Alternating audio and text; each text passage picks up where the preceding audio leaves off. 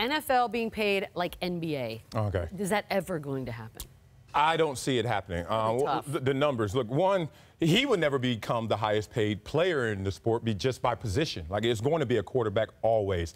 That said, I like his philosophy. I like his mentality and towards I'm trying to raise the tides for all boats. As he should. To get, think about it. If you're Odell Beckham, you're going to be the highest paid receiver more than likely soon.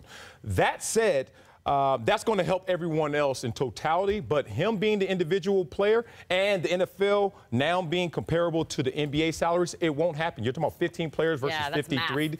The issue of injuries is just not going to happen. I don't think it's going to happen because I don't believe the players have the courage to make it happen.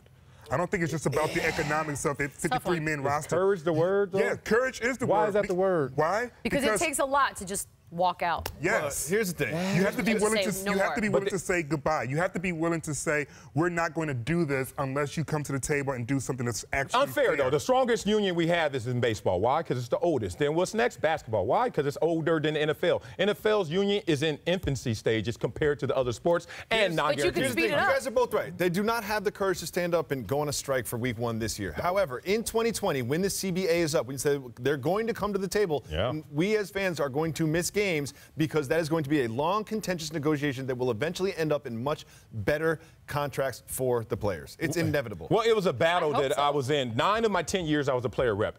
The owners sit there and they say, we know what you want. The Holy Grail is guaranteed contracts. What are you going to give up for it? It's CBA, collective bargaining. I give this to you, you have to give me so much. The players have been reluctant to give everything for that one place, which is guaranteed contract. Why? That is everything. That's the only place. Well, no, because it involves the insurance benefits, retired benefits, or the playing conditions as current. So a lot of things go into that consideration. I understand the owners would be nice to just say, here you go. But at the same time, to 53 guys, that the turnover is every 2-3 years. You need a 14-man roster.